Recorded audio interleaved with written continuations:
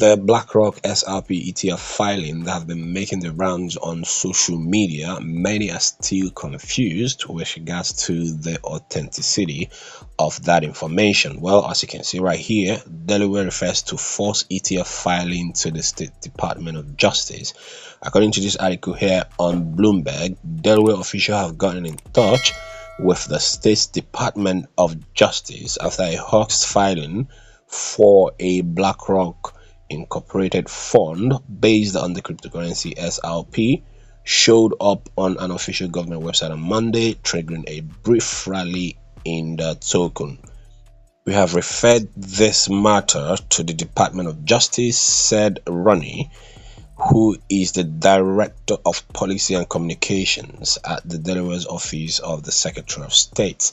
So it is pretty clear right here that it was just all a hoax. James, Bloomberg's crypto analyst, has the following to say with regards to the long-awaited approval of Bitcoin ETF applications. As you can see right here, okay, we're nearing in on deadline dates for 3 spot Bitcoin ETF applications. I want to get ahead of it because there's a pretty good chance we will see delay orders from the SEC. Delays would not change anything about our views, and 90% odds for 19B4 approval by January 2024.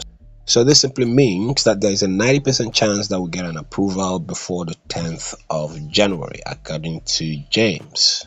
Talking about Bitcoin ETF applications, ARK Invest founder and CEO Cathie says that Bitcoin ETF approval odds have gone up as the SEC engaged with ARK Invest and BlackRock.